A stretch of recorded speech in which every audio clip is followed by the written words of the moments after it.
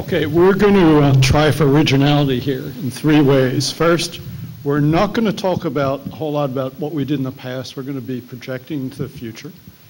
Secondly, we're going to be very parsimonious with quantitative data, but very rich in ideas. Third, we're going to pick up the pace, and you're not going to be able to read the slides. You're going to have to talk to us at the break and after the meeting to find out what that was all about. That's not it. No, we set them on the desktop, didn't we? I thought so. This doesn't count against my time, right? So my slides are... Oh, no, sorry. Okay. Okay. So, so I'm going to say a little bit about things we've done. I use we in an expansive sense, not RKS, but we at UCSF. And this is really going to be sort of a shout out and thanks to people we've worked with. So we've done RKS consultations, and Mark Fletcher told you a little bit of that, and I want to thank Marlene Barrow for really doing those. We've worked with contracts and grants, Eric Liam and his group, to help with the speed up in contracts and grants that Clay talked about. We've worked with John Heldens and his group on the IRB electronic submissions process, which has really made things more efficient. And what we've tried to do is be, however you want to say it, the support, the facilitator, the catalyst, the cheerleader, and really help other people do things that will make for real changes in how research is done here. So things we're still doing. Multi-site IRB review, trying to make that more efficient so there's less downtime for sponsors and investigators. Alan Vanook, John Heldens, Lisa Denny, and Peter St. Wecker have been really working on that, and things have happened and things will happen more. We're trying to really implement plans on having an independent IRB be the sole IRB to review multi-site trials that UCSF participates in.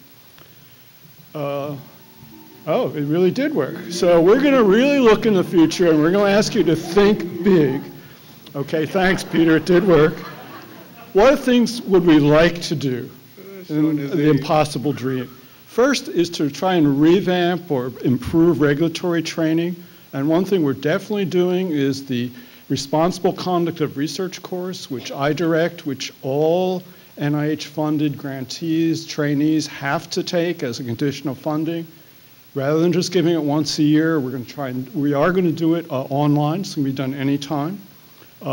And the question is, can we do more? Can we do some CHR training online? And we're going to work with John Heldens' group about that. What's this? This is your data.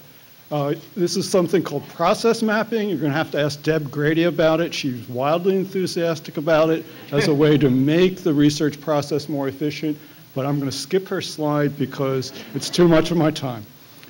Okay, so what is this? It's Yaz, and you can talk about what does that have to do with the impossible dream? We'll talk about that at the break. What would we like to do? One thing I think we'd really like to do is to try and help with the federal government's proposal to totally revamp the regulations for human subjects protections. Your good friend, the Common Rule, is going to undergo a real facelift and revision, major surgery. And there's an advance notice of proposed rulemaking. They're trying to solicit comments. I know that UCOP, among others, is taking a lead on that. I know John Heldens and Elizabeth Boyd are going to be coordinating that. But I want to think really beyond that. I'm going to skip over what the actual questions, issues they're dealing with are. Everything is on the table. What can CTSI do to help get ideas to the federal government to try and make this regulatory system better, which means less burdensome, more efficient, and also not give up protections for human subjects.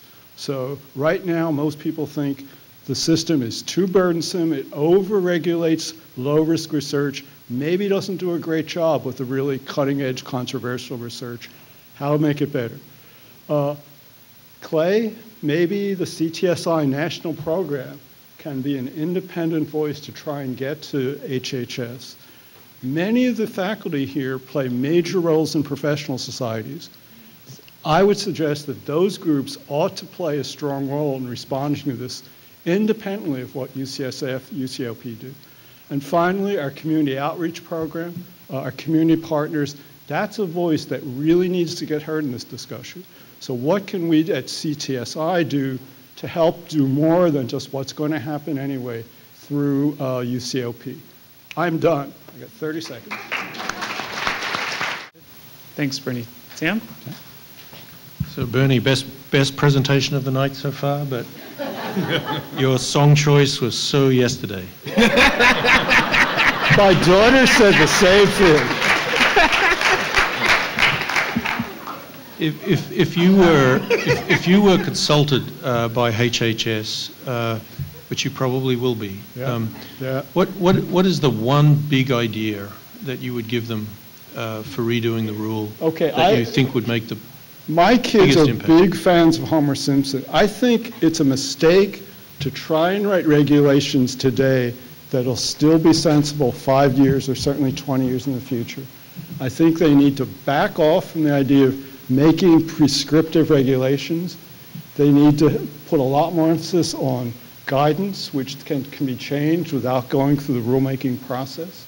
I think they have to allow, there are controversial issues in research ethics, and I think you have to set up a process by which people can discuss those and best practices emerge, rather than try and do it all up front.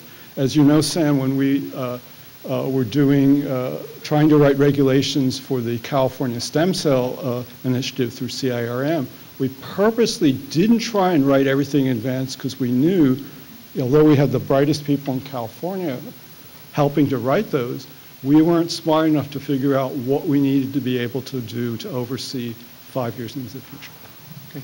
Hey, Bernie, maybe this is a good place to draw attention to your chorus and just thank the folks in the Chancellor's office that have made all this progress that we've seen so far in the related issues. I can do it with you if you want. Right, so there's a big emphasis from the Chancellor's office and the School of Medicine to try and do more, to take advantage of the internet for teaching. And I think one thing that, all of us hate riding the shuttles. And to go to one place at one time is really hard to do. And so I think the idea is to try and have, for example, discussion sections that are online, asynchronous, and not necessarily all in the same place, and to make it active and to actually replace some of the lectures we tend to give in these courses with small group interactions that are case-based to really get the students engaged. I think the idea is that it's not a matter of our transmitting information to the students, it's a matter of getting them excited, thinking about it, discussing among themselves. And the Chancellor and the School of Medicine have both contributed resources to make that happen across the campus. And CTSI has actually added to that and targeted it. Yeah, and I just also want to draw attention to the fact that, it really was true that 3 years ago, the major issue that was raised at this retreat was the difficulty in getting contracts done. That was sort of when that was mentioned here, there were all sorts of cheer. We got to fix this. And, under the leadership that we have, so under Jeff and Suzanne, Elizabeth Boyd, Eric Liam, Jim Kariakis, John Heldens, not only have we seen that dramatically improve in a short period of time, but also that our handling of IRBs improve, and also the attitude change about the importance of these time points to investigators across the campus. So that's, I think, tremendous progress. If our retreat helped to spark that, great. If we can help to get faculty support behind these things, great. But it was really the hard work done by you all that made that happen. So thank you very much for all that effort. Great, and thank you, Bernie. Great presentation.